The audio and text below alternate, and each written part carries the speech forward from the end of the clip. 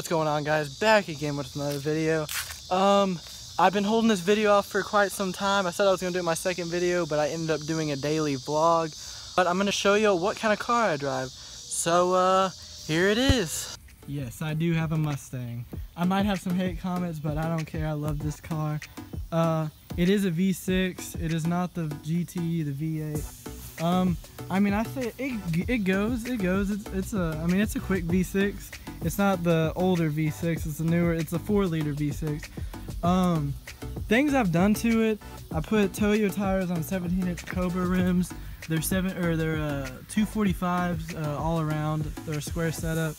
I did tint the taillights and the third brake light, and I did a plastic dip the back. I have an aftermarket Flowmaster on it, which is really loud. I'll show you in a bit what it sounds like.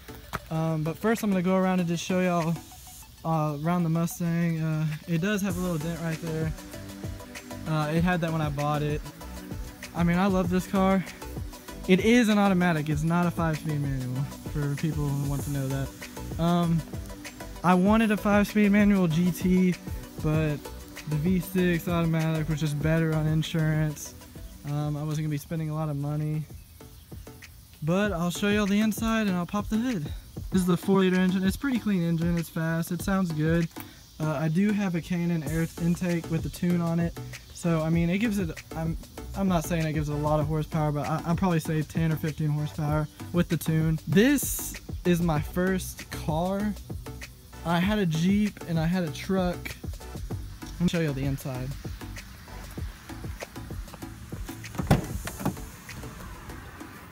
I mean, it's nothing special. It's all the, it's basic interior. It's no leather. People do make fun of me for this steering wheel cover. I don't know why I like it, but it keeps the heat off that because it is a leather steering wheel. The interior is great. The only thing that I don't like about this car is these things on the door. They're falling off, and I've glued the back on maybe 10 times, and it's the heat. The glue comes off and it falls down again. That side's doing right now good, but it's starting to fall off. I've been looking at it. I do have a system in it. I paid $600 for this system. This is my system right here.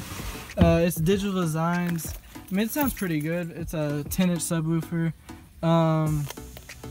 which, I mean, it doesn't take up much trunk space, which I like. Alright guys, I'm going to show you all the exhaust. It's pretty loud. The Flowmaster's pretty loud. I want to get dual soon, but right now I just have the single exhaust, which is fine with me. I mean, people say it's ricey, but I mean, it's a V6. I mean, it sounds pretty good for a V6. So here you go.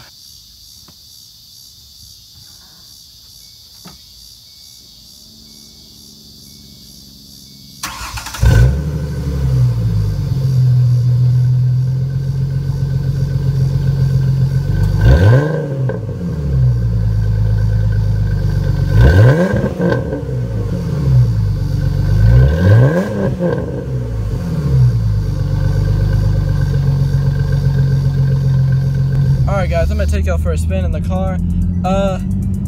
Things that I love about this car, I mean, I've never had a car before that's fast. I had an old truck and a Jeep that was lifted.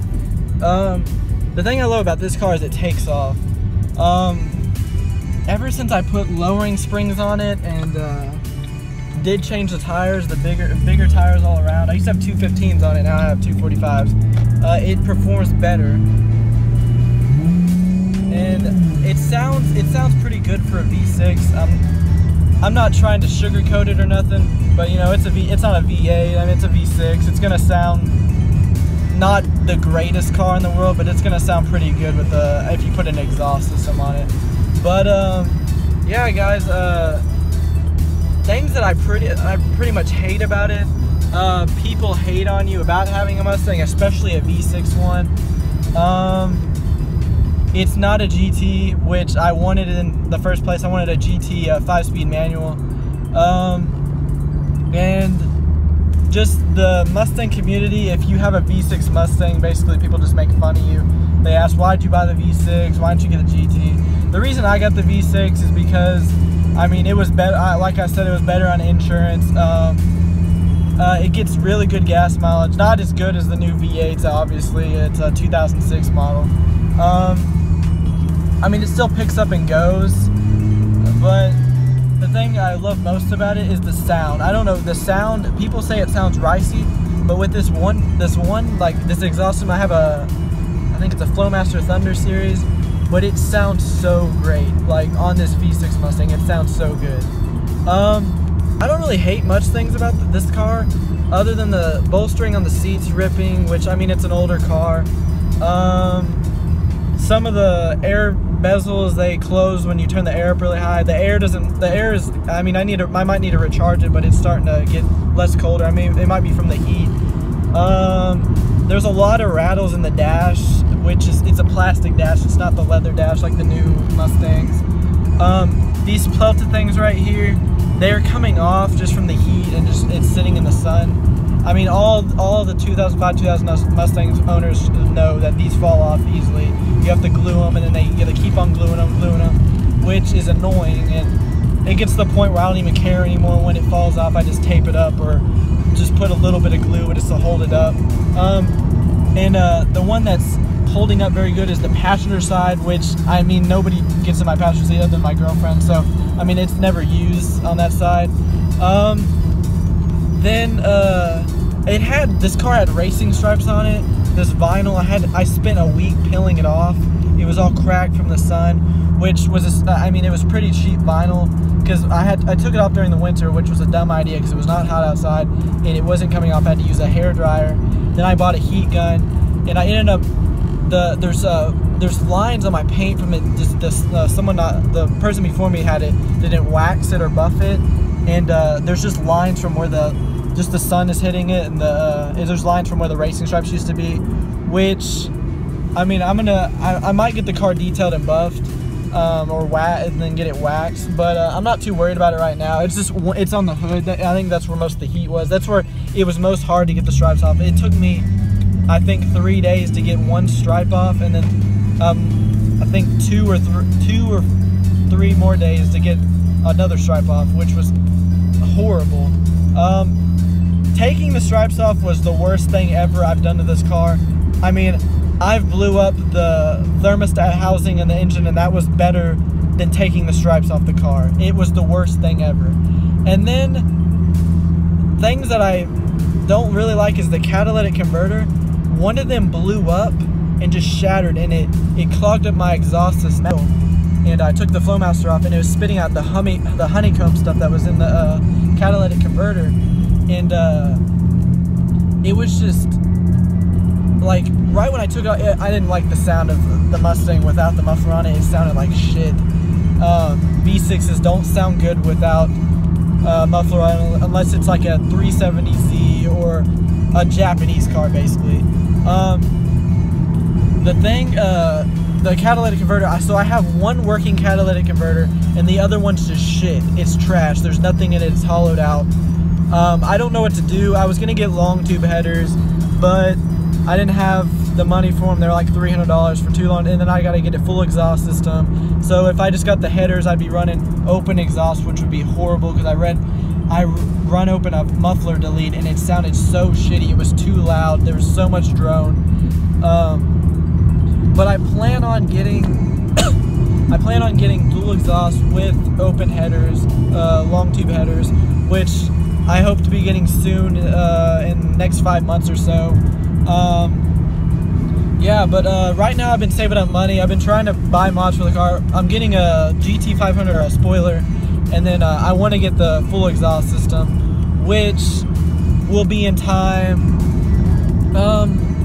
Basically, on the car that I have right now, it has the Flowmaster stock exhaust. It has lowering springs, new tires all around Toyo, with 17-inch Cobra rims, original Cobra rims from 1998, which is, it was so hard to find them, in like really good condition. I have a Canon cold air intake with some, I don't know what tunes is on it, but when I bought it, it had the paper, or it had a badge for, I think it was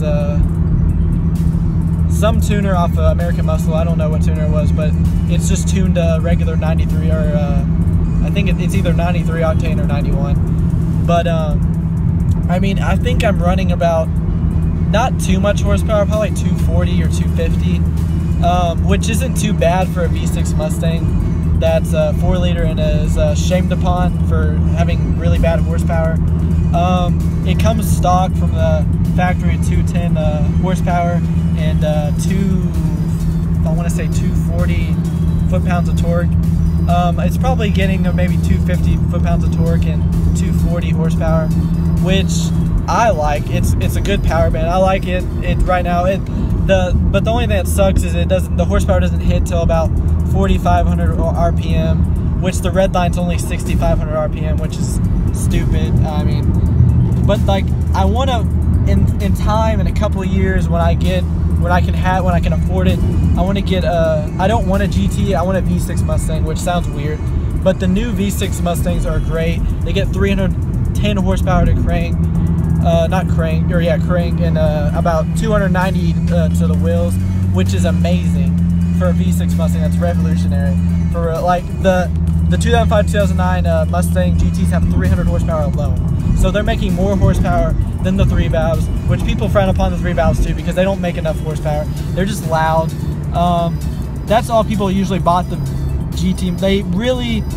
The engine that's really great right now is the Coyote engine for the new GTs 5.0s, which my dad had one. He got rid of it. He had it for 5 months.